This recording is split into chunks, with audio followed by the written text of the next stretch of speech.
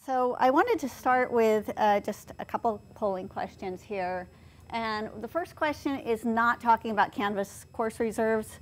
The first question pertains to your standard traditional library course reserves, where you put books or you put films or other documents, and they end up on a shelf and you go down and leave it there for the students.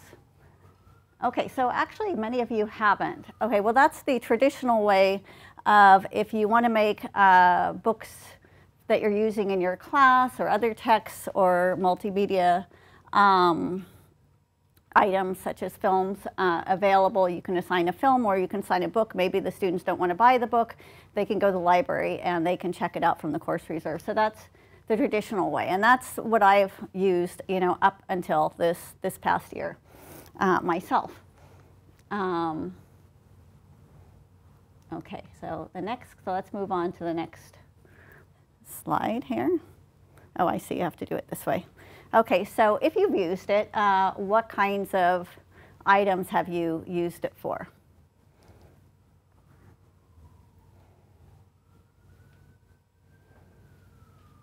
Okay, so mostly books, but a little bit of some other things. So that's, for myself, all of the above would apply. I tend to use quite a few different course reserves for my classes. Okay, so moving on, let me just talk about why I ended up here giving this talk today. And part of the reason is when I started teaching here, of course, I had to prepare my classes, which meant, as you know, accumulating all kinds of readings and resources and so forth for the students. And teaching a lot of classes that also deal with Southeast Asian studies meant that I had to find a lot of items that are not always readily available. So, often if I'm using like a Southeast Asian film, it's not always going to be the case that it's going to be in the library. So I was spending an amazing amount of time through emails with the librarians trying to track down all these different sources, and then so I was tracking them through all these emails, and it was a little unwieldy, and they were emailing me back and forth, and I was keeping my lists and sending them updated lists. And then finally, one of the librarians said, "Why don't you use Canvas course reserves?" And I was like, oh, well, I had no idea really what that was. So I went in and had a look at it, and much to my delight, I discovered this is really great. I had no idea that such a thing existed.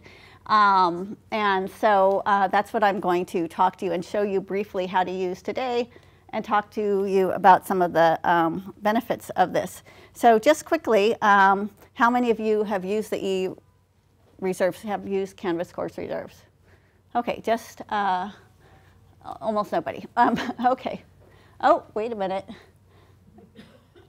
Oh, this is changing rapidly. So a lot of you have used it. Okay, well that really turned around very quickly. Okay, so I'm going to talk to you, just show you, for those of you who haven't, what's there, and I'm going to share with you some of the things that I found particularly useful about it. So,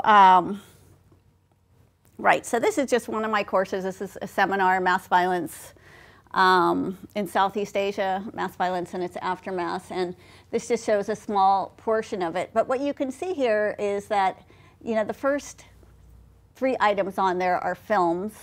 The 4th item on there that you can see is actually a book, and that's actually my book, but it comes in both 2 forms. It is available as an electronic reserve in the library. It's also available as a hard copy. And one of the really great things about course reserves and adding everything onto your list here is that you can include both hard copy things where people can go down to the library if they want the hard copy, or if only a hard copy is available, but they can also just go to that item then once it's in here. And one of the great things is that it's not only you that are accessing these things, but you can make this available to your students. So they can find everything that they need for your course, or at least most things that you would put on reserves in one place.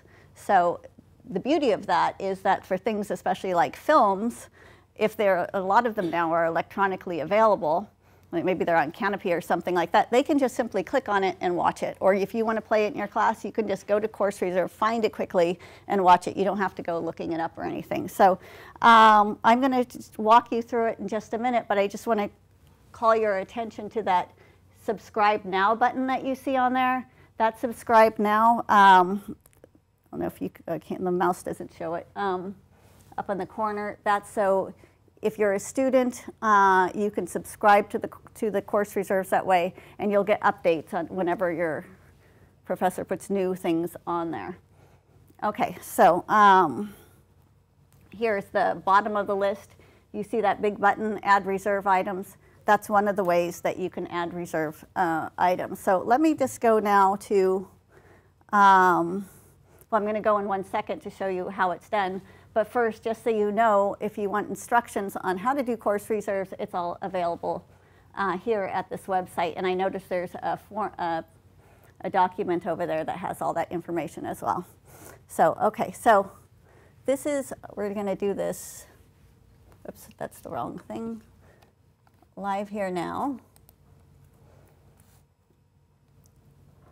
Okay, so this is, see if I can maximize that. Okay, so this is now I'm in the Course Reserves, and let's say I want to add another item. There's two ways I can do that. One is I can go here to this Class Tools, and I can say Add Reserve Items. Or I could press that button that I showed you before in the beginning. So I'm just going to do that here now. Add Reserve Items. So this is what it looks like. And it says here you can add an article or book chapter on eReserve. And what that is briefly is you can request a particular book chapter, and they will go through the scan and put it in there for you. It's really great. Or you can just put the article in, and they will collect it from the library, or you can share the call number.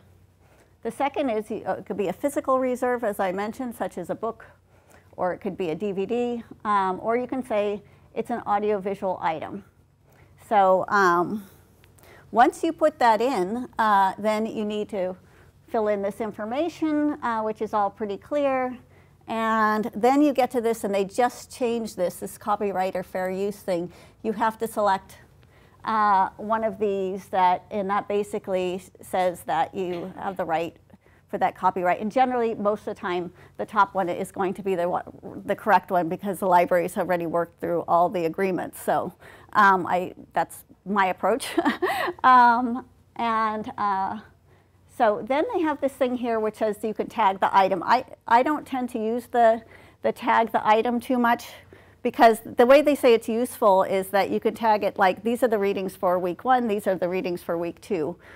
If you want to use those same items then for another class, then you can end up in a situation that everything's mistagged because you'd be using it for the other class. Because you can transfer over your course reserves from one course into another, which is very nice. So you don't have to enter all that information again.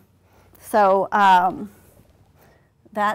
and then down here you have where can I find this item? You can upload it yourself. It's already online. I'll bring a copy in, or let's find it. I found that let's find it button to be really, really helpful. And the great thing is they go out and they look for it, and then you know, inside your list of courses, and it'll give you the status of whether they found it yet. So it's like still pending, or it'll say, I've had a case where it just simply wasn't available, and they'll just say it's not available, or it'll just be there.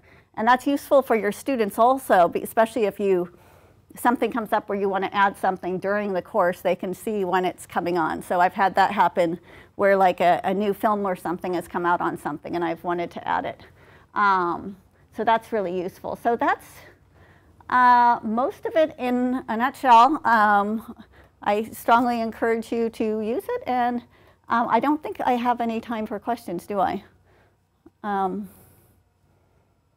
Okay, well, I'll be available over there afterwards, so thank you very much.